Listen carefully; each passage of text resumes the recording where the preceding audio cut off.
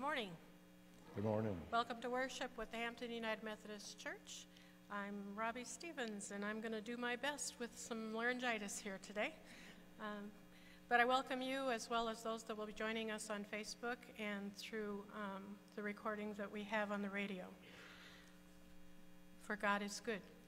All the time. All the time. God is good. Please join me in our call to worship. We worship because the Lord stood by us on difficult days. Even when we weren't aware and felt alone. We worship because the Lord gives strength. Even when we feel weak.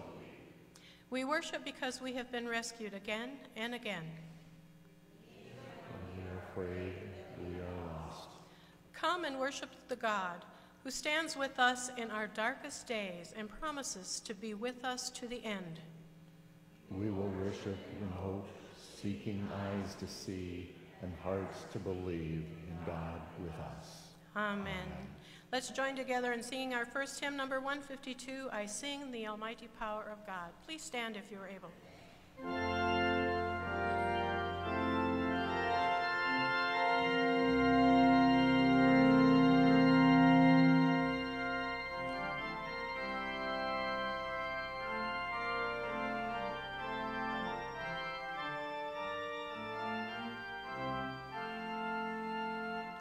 I sing the almighty power of God that made the mountains rise, that spread the flowing seas abroad and built the lofty skies. I sing the wisdom that ordained the sun to rule the day. The moon shines full at God's command, and all the stars obey.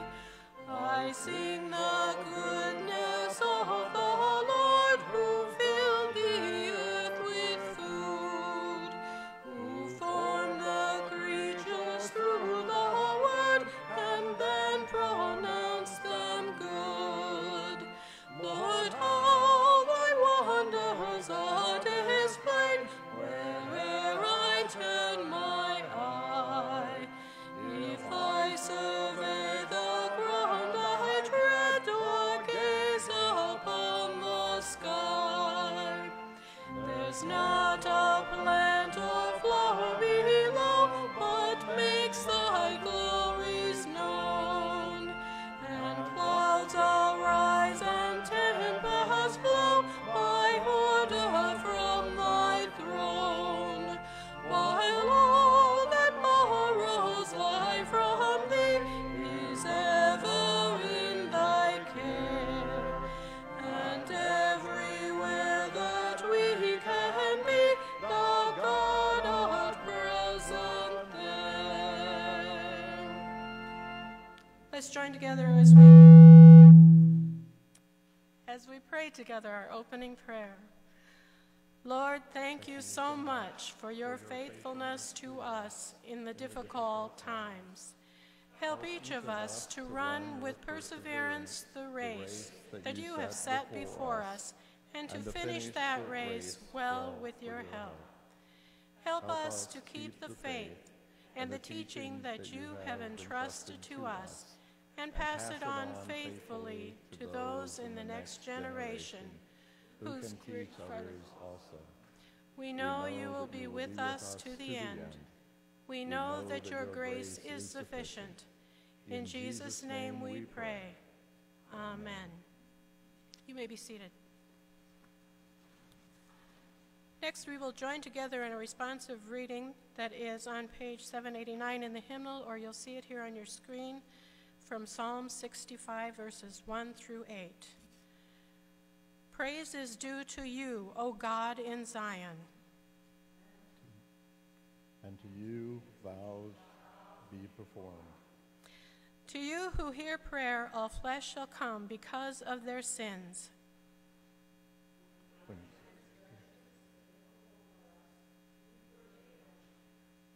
You don't have the bold print on the screen, do you? I'll say one verse and you say the next one. Okay. Blessed are those who you chose and bring near to dwell in your courts. We shall be satisfied with the goodness of your house, your holy temple. By dread deeds you answer us with deliverance, O God of our salvation. You are the hope of all the ends of the earth and of the farthest seas. And that's not matching what I have either. We're struggling here today. Those who live at earth's farthest bounds are awed by your signs. You make the gateways of the morning and the evening shout for joy. Let's go on and sing a song, shall we? Oh, my word. Okay. I want to sing this one twice because it's not very long. Open Our Eyes is in the Faith We Sing, number 2086.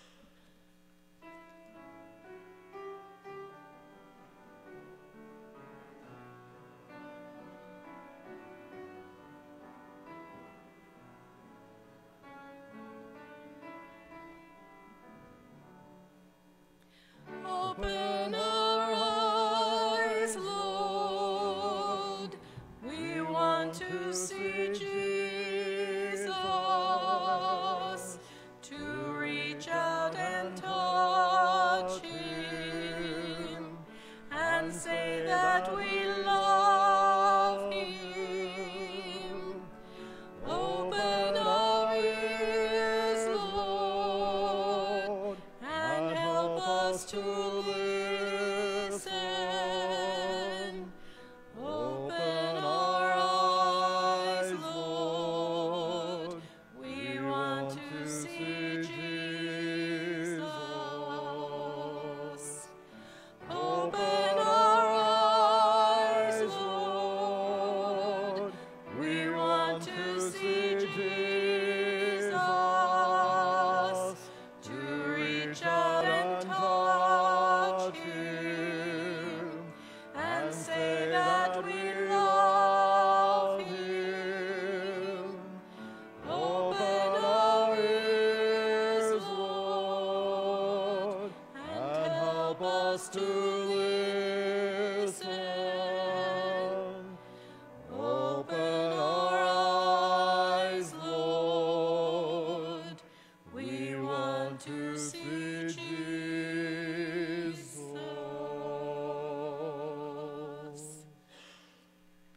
Now we get a special treat with the choir. Sing well, people. I can't help you today.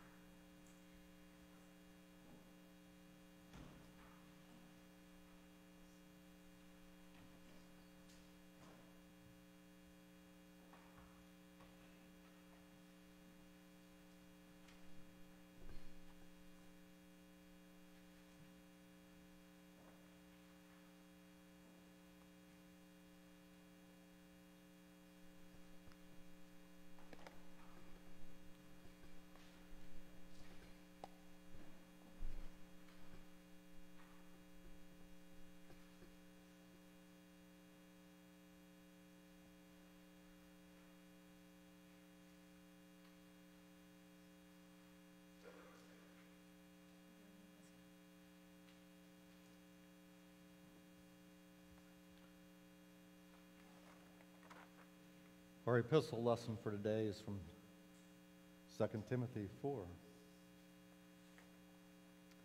The Apostle Paul writes, "As for me, I am already being poured out as a libation, and the time of my departure has come. I have fought the good fight. I have finished the race. I have kept the faith. From now on there is reserved for me the crown of righteousness, which the Lord, the righteous judge, will give me on that day, and not only to me, but also to all who have longed for his appearing. At my first defense, no one came to my support, but all deserted me. May it not be counted against them. But the Lord stood by me and gave me strength, so that through me the message might be fully proclaimed and all the Gentiles might hear it. And so I was rescued even from the lion's mouth. The Lord will rescue me from every evil attack and save me for his heavenly kingdom. To him be glory forever and ever. Amen." I invite you to stand as we sing again, number 419, "I Am Thine, O Lord."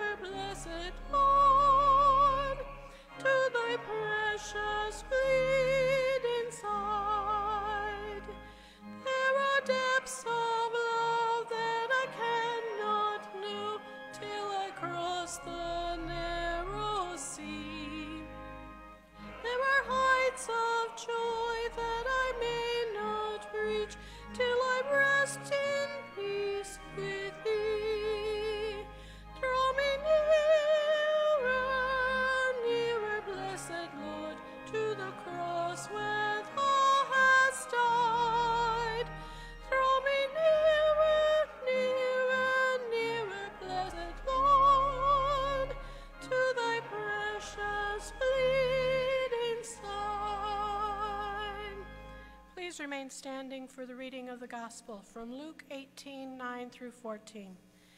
He also told this parable to some who trusted in themselves that they were righteous and regarded others with contempt.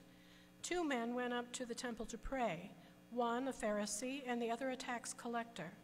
The Pharisee, standing by himself, was praying thus, God, I thank you that I am not like other people, thieves, rogues, adulterers, or even like this tax collector. I fast twice a week. I give a tenth of my income, of all my income. But the tax collector, standing far off, would not even look up to heaven, but was beating his breast and saying, God be merciful to me, a sinner. I tell you, this man went down to his home justified, rather than the other. For all who exalt themselves will be humbled, but all who humble themselves will be exalted. You may be seated.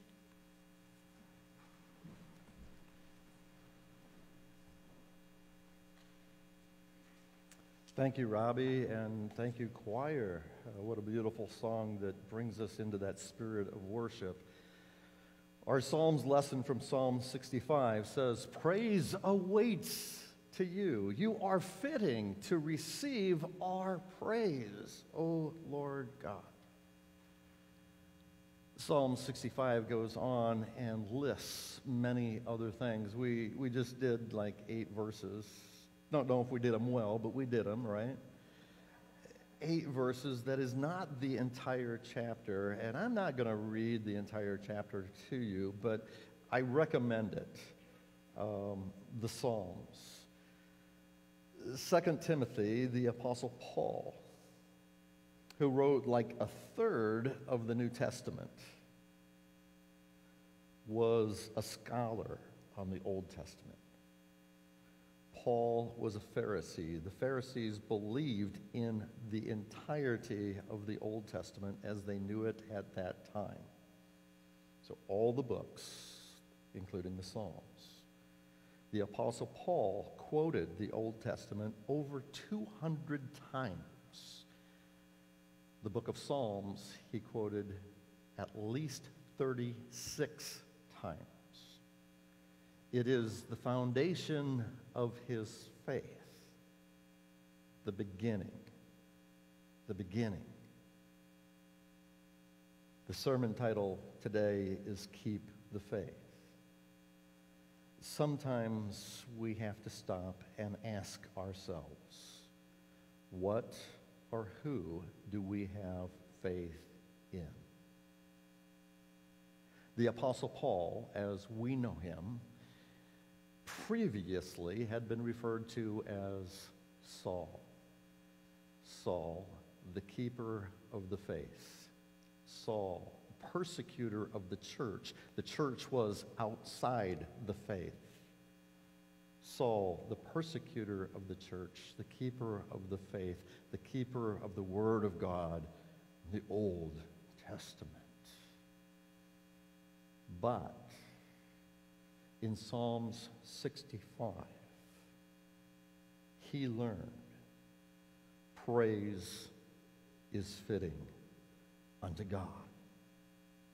In Psalm 65, he learned that our vows really ought to be fulfilled.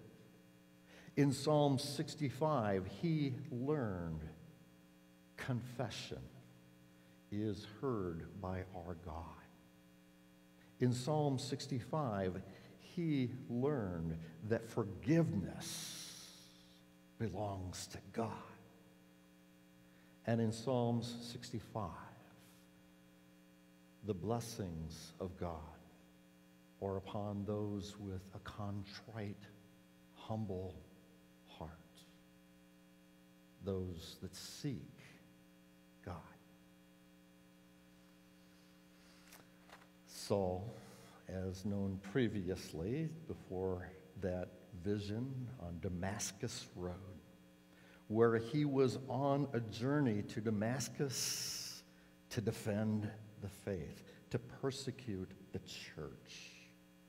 And there on that journey, a bright light, I could use a bright light right now, a bright light came forth from the sky and blinded him. But he looked up when he heard this voice from above saying, "Saul, Saul, why do you persecute me?" He looked up. "Lord, Messiah? Who are you? I am Jesus Christ, whom you are persecuting. The rest of the story you probably know, but it helps us to know what it is that we find in the epistle lesson. As the Apostle Paul writes to Timothy, keep the faith. Keep the faith. I am being poured out as a holy offering unto our God. A living sacrifice that's not going to be living very much longer. But Timothy, I have kept the faith. I have fought the fight. And Timothy, the life that I lay down, the example that I leave for all of you is only an offering to God, is only a witness to you that the call of God is on you. If I be an example to you, let this be an example to you that though God spoke to me, God speaks to you. His church, the very church that I persecuted, it's God's church, and I will not deny that now He is my God as well. And I'm happy when the day comes when I leave this life, because I'll see Him. I'll see Him. In our gospel lesson, we read this parable, and we know that it's a parable because Luke tells us this is a parable. This is a story that can be used as an illustration to present to us an example, a point, something that will help us to live our lives. It could be something similar, like this is like that, so do this and then you'll do that. Or it could just be something with a reasonable explanation of how we should live our lives.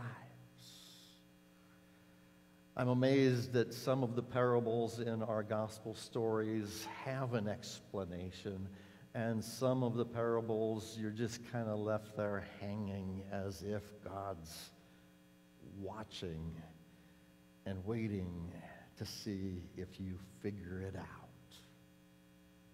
If you figure it out. Is it not written, this shall be called a house of prayer? And Jesus stood outside His house, outside the synagogue, outside the temple, and He told the people there were two men that came here to pray. One was a Pharisee and the other a tax collector.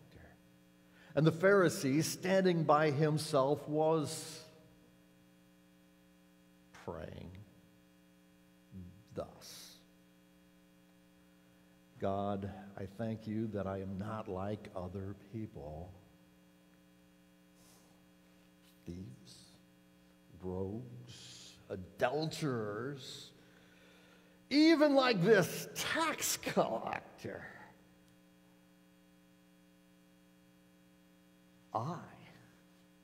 I fast twice a week. I give to the poor. I pay my taxes. I'm a pretty good guy, even if I say so myself. And I do. I do say so myself.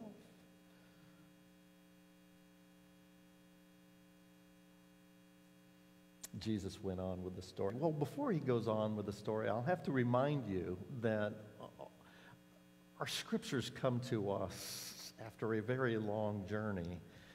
It comes to us from a different language, a different form of writing. They say that when it was written, it didn't have periods and commas, might not even had parentheses or paragraphs. And so sometimes when we read it in the church, we rely upon someone else that has written and tried to get us close to that understanding. And I'd like to remind you before I read one verse over again, remind you of the Sadducees that really believed in the law. So let's go back and look at just one law from the Ten Commandments. Thou shalt not take the name of the Lord thy God in vain. Sometimes I know we think that means you shouldn't cuss or swear. But sometimes I think it means you should not pray for something that God will never allow you to have. God is smarter than that. God is smarter than you. And sometimes, like I think this Pharisee, he really wasn't talking to God when he prayed anyway. Forgive me. God, I'm glad I'm not like these other people. Thieves, rogues, adulterers. God, I thank myself that I'm not like them.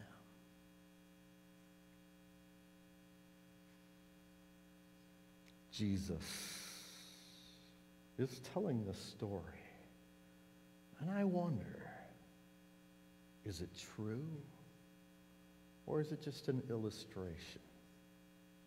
But he's not finished yet.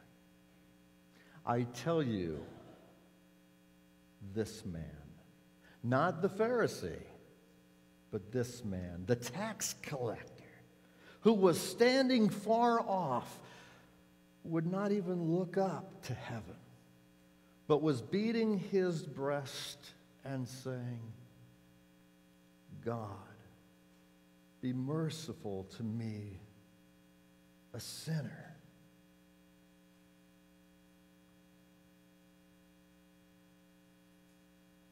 If this is a true story,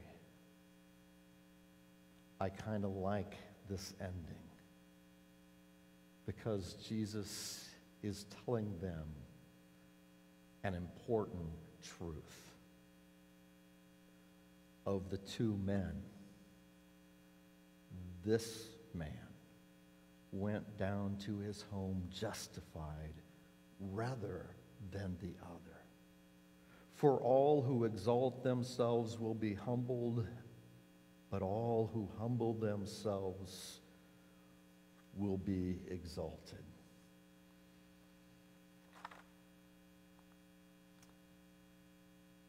The gospel lesson is a lesson for all of us. I remind us that of those two men, both of them needed God. Both of them were in bondage. The Pharisee was in bondage to his own self-worth, to his pride, and to his preconceived ideas about the Old Testament, about God, about worship, about prayer. Preconceived ideas, dry rituals.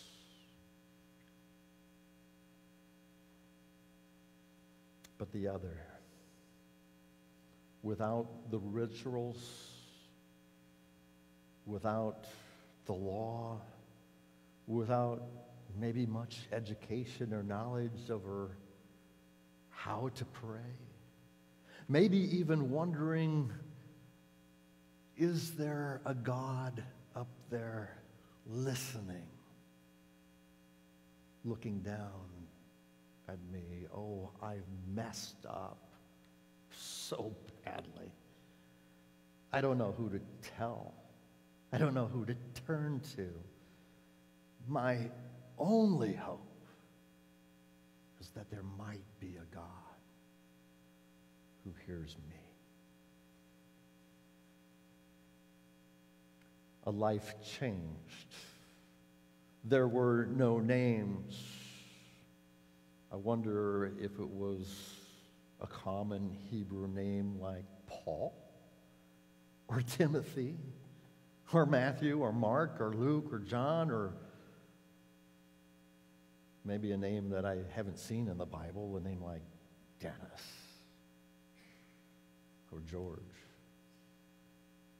You see, we're not so different than those two men. We too are in bondage of some sort.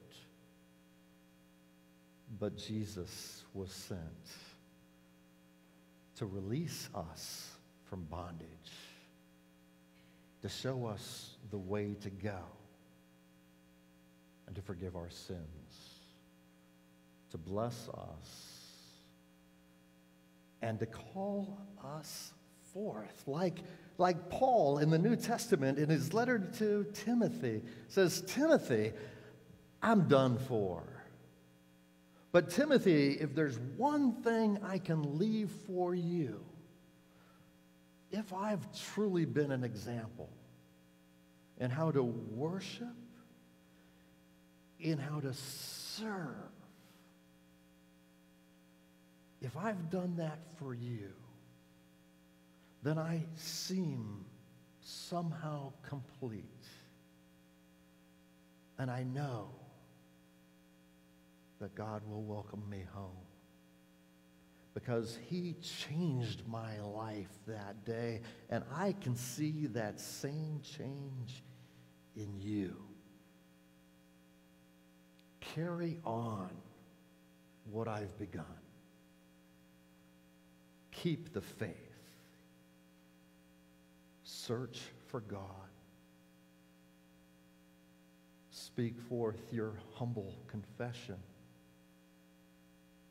And be blessed when he hears and sees, holds out his arms and says, well done, thy good and faithful servant.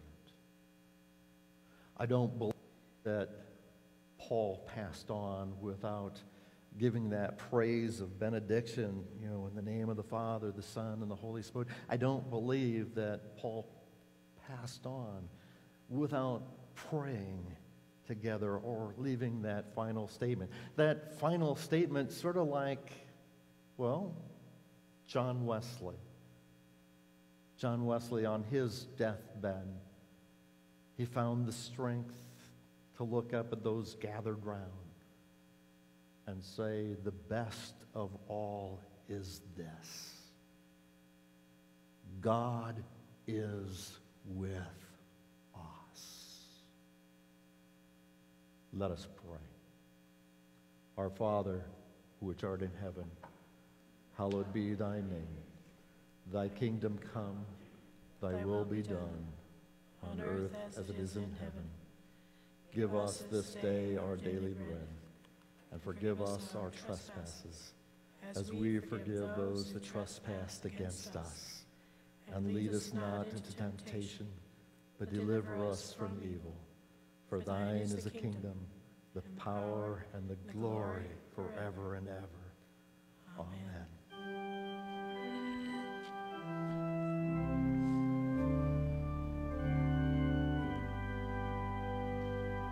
Glory be to the Father, and to the Son, and to the Holy Ghost, as it was in the beginning, is now, and ever shall be, world without end.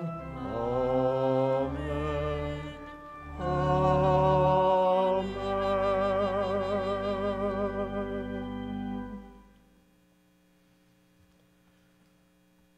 gathered worship has ended, but our race goes on.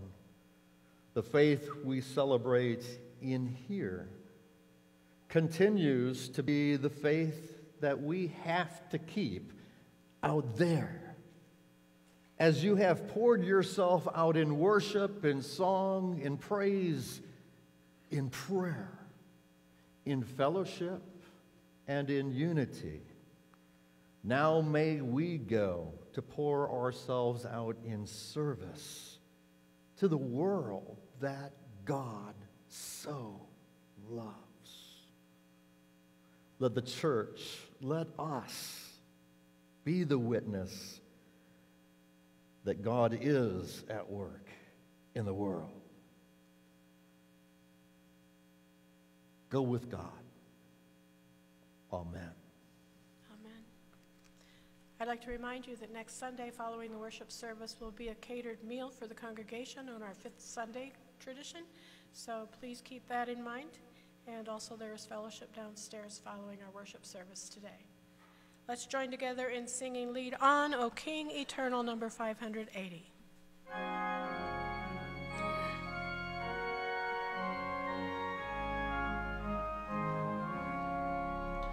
Lead on.